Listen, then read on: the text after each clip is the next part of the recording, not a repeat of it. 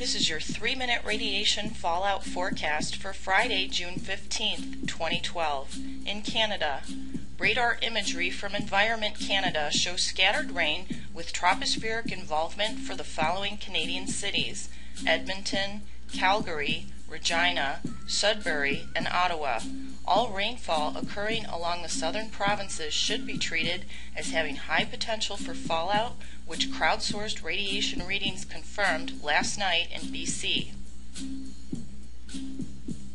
In the U.S., several regions in the U.S. are showing light rain on IntelliCast radar. The troposphere places the following states at highest risk for fallout over the weekend: Alaska, North Dakota, Nebraska, Minnesota, Wisconsin, and the upper and lower peninsula of Michigan.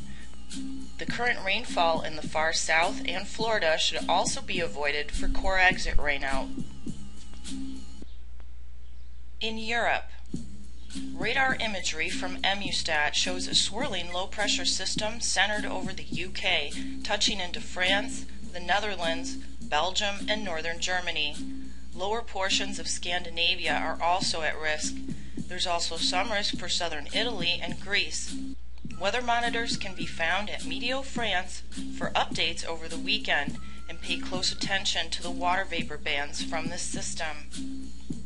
The models that are used to determine the effects of radiation on health always concentrate on cancer and leukemia, but we know from Chernobyl that radiation causes a number of diseases, and one of the diseases is heart disease, especially in children. Children contaminated from only 20 to 30 becquerels of cesium, which is not very high, were found to have heart disease in Chernobyl. The heart of a child contains 3 billion muscle cells, which only grow slightly during their life. The heart is an extraordinary organ and every day pumps 7,000 liters of blood through the body. But these cells are non-replaceable, and if a number of cells are damaged as little as 1%, 25% of heart muscle can be lost. Recent data shows a sharp increase in the number of cardiac events in athletes and racehorses. Both are exercising outdoors. The website of KI4U is also offering free radiation testing on your home, car, or vacuum filters. Please visit their website or fukushimafacts.com for details. We need to protect each other. Please share love, caring, and concern for your fellow humans.